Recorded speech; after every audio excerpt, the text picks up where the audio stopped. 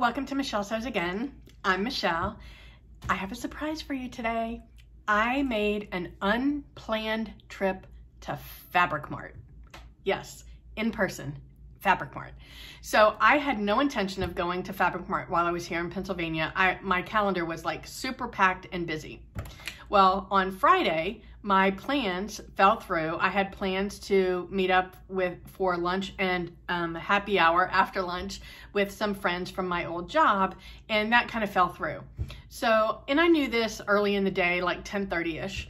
And so we had no other plans that day. So I asked my husband, first of all, Friday and today, Saturday, the weather has been perfection.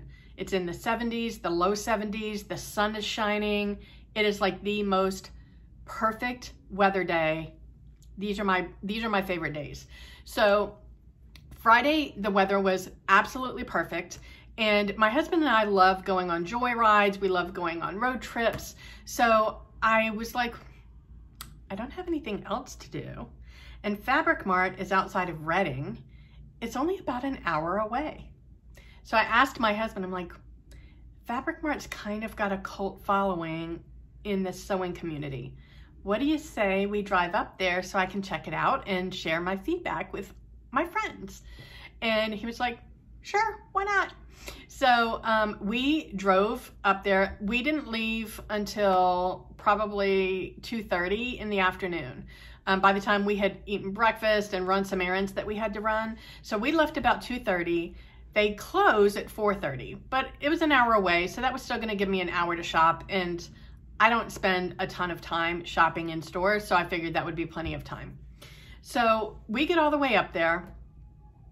I had a little mishap with a lost wallet that freaked me out a little bit because, yeah, I had credit cards in there. I was less worried about those than I was my driver's license because all I could think was, how the hell am I gonna get on the plane? They're not gonna let me on the plane. I'm gonna have to hitchhike home.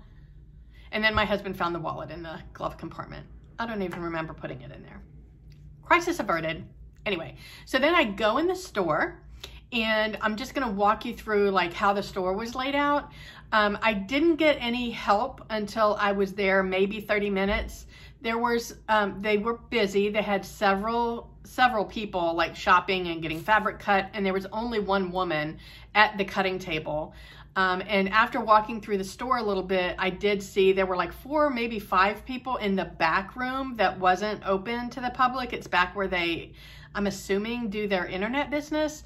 There were a lot of people back there, but they only had one person up front helping customers. So I'm gonna say that they probably have a stronger internet business than they do retail. And that's where they put their resources. But that aside, let me walk you through the store. All right, so when you first walk in, to the left are the front windows of the store that you can see from the street. In front of those windows were 3 bins or 3 sections of fabric that they were two-sided and they held bolts of fabric on both sides. That was $1 a yard. Yes, I said $1 a yard. All of those. So there are 3 sections, two-sided, $1 a yard. All right. Then in the middle, all the way from pretty much the front all the way to the back, were several sections of fabrics that were also two-sided, and those were all $3.99 a yard, all the way down the middle. And then you had the shelves along both side walls. So along the right side wall, along the left side wall, until you get to the cutting table. And those fabrics had codes on the end of the bolt, and you had to look the code up on the website to find out what the fabric content was and what the price was. I didn't love that aspect of shopping there. Because having to pull up the website and key in the numbers, and I know it's not that big of a deal, but I would rather just see the price and the fabric content on the bolt. That's just a personal preference. So, and on top of that, I think out of the fabrics that I was even halfway interested in, 4 out of, I'd say 7 or maybe 8 of them weren't even on the website, and there was nobody around to help me to determine. So I just put them back on the shelf, and I left them on the shelf. They did have a lot of patterns, like behind the cutting table, they had a whole wall full of sewing patterns, paper patterns from different indie companies.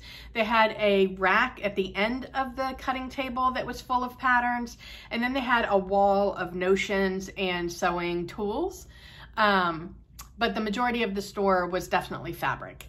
And I will tell you that in an overall sense, it's just not my style.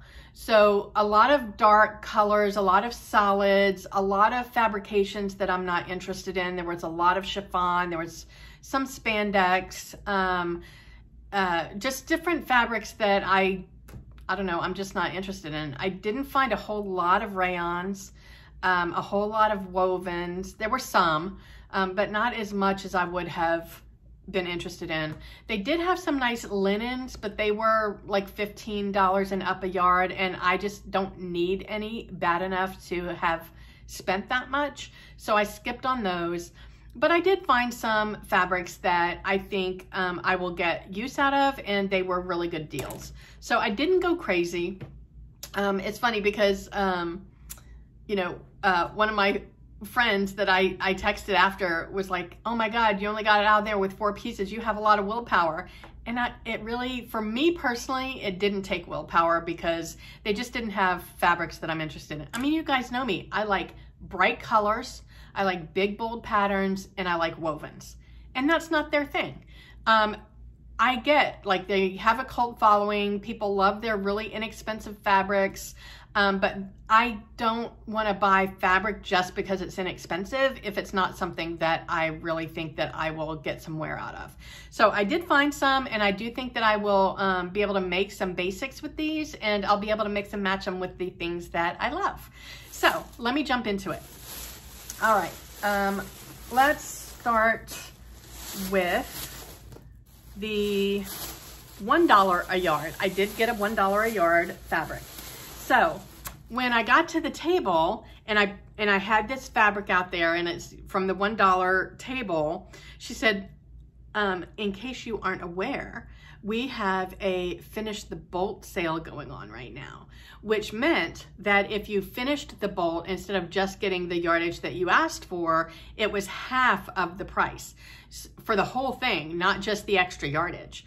So I was gonna get 2 yards of this, and the whole bolt was 3.5. And so 2 yards would have been $2. The 3.5 yards, because it was half price, was $1.75. So it's made complete sense to buy the whole bolt. So what I got is this, so it's like an olive green, like a dark olive green, and it's a suede jersey. At least that's what she called it. It definitely feels sueded. I don't know if it feels like a jersey or a spandex to me. It's definitely a knit. It's got stretch this way. Ooh, that's really sheer. All right, we'll figure out what to do with that. It does have 4-way stretch. This way is not as stretchy as this way. But I feel like I can get a good basic top to wear under like jumpsuits or just under jackets or things like that. So I just loved the texture of it. The suede finish just feels really neat. So they still have some of this fabric. So I bought the end of this bolt, but there was a whole other full bolt on the rack. So if you think you might be interested in this, then I imagine it's on their sale website. I will look, and if I see it on the website, I will link it below. But yeah, so I got 3.5 yards of that for $1.75. All right, then the next rack that I went to was the $3.99, and I did find 2 fabrics on the $3.99 rack. One of them, I think my friend Jen from Today in Jen's Sewing Room will really like. It is, because her favorite color is blue. This is the blue, and it is a knit. But look at the texture, look at the lines on that. I just thought that was interesting. So this was $3.99 a yard. I got 3 yards. I did not finish the bolt because it had probably another 3 to 4 yards on it, and I just didn't need that much. So this has stretch. It's a 2-way stretch. It doesn't have it this way. But yeah, I thought that could be a good basic top. I did get 3 yards, so I have well more than enough for a top. Yeah, I'm not sure what I'll make with that, but I thought that it could be good to wear under, you know, tops or jackets or whatever. All right, this next one was also on the $3.99 rack, and I don't know if this will surprise you guys or not. It's not bright colors, but it is bold. This is a black and white stripe. I want to say it's like a cotton poplin, but it's stretch. So it's a woven, a stretch woven, but it's cottony. I feel like it's a cotton poplin. And I got 3 yards of this. Again, another one where the bolt was like another 3 or 4 yards and I just didn't need that much. I feel like I will do some color blocking with this because it looked really good with, I can't remember what top I had on at the time, but I like the idea of like a bright, bold floral mixed with a black and white stripe. I've seen those on Pinterest and I think it looks really cool. So I don't know that I would make a shirt only out of this, but I think color blocking it with a bright, bold floral could be really cool. I don't know, I might make a top out of it. I'd have to see. That could be like kind of, what's the word I'm looking for? You know, not mind twister, spellbound, you know what I'm trying to say. I don't. Anyway, yeah, so that was $3.99 a yard, and I got 3 yards. And then this last fabric I actually got off of the shelf. So this was regular price, but still a pretty good deal. This was $5 and I want to say $5.20 a yard, and it's a knit. It's called Cantaloupe, which is the perfect description for this color. And it's got this really neat texture to it. And this is a color that I absolutely love, this corally, orangey, peachy color. And this has stretch this way, but not this way. And it's got really good recovery. And I got 3 yards of this, and this was $5.20, I think $5.20 a yard. So I got 3.5. I got 12.5 yards of fabric for $41 and change. Not bad. I know that a lot of you would have come out of there with a lot more, and probably a lot more from the $1 rack, but I just didn't see anything else that I liked. Like I said, I know that Fabric Mart has a cult following. I know you guys love them. I think that the customer service that I experienced when I did shopping with them online was excellent.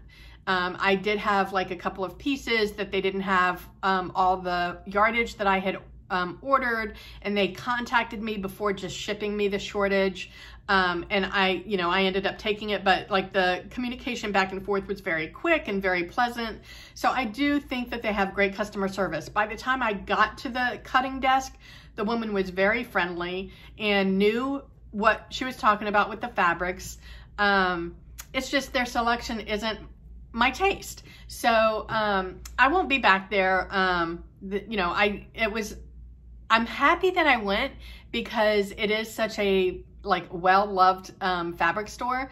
And I don't feel like the drive was a waste of time. I enjoyed my experience there, but definitely not something that I will go back and do again. So tell me what your thoughts are on Fabric Mart. Do you love them? Have you bought a lot of your fabric from them? When you shop with them, do you only shop their sale prices, or do you shop some of their regular price product? I'd love to hear your thoughts. Just keep in mind, these are just my thoughts and my experience and what I like in fabric. And in no way am I saying that Fabric Mart isn't a great place to shop. It's just not the right fit for me. So I would love to hear what your thoughts are. And yeah, Tell me what you think. Wherever you are, I hope that the weather is as glorious as it is here in Pennsylvania again today, and I hope you're able to get some sewing in. Thank you so much for joining me, and I will talk to you next time. Bye.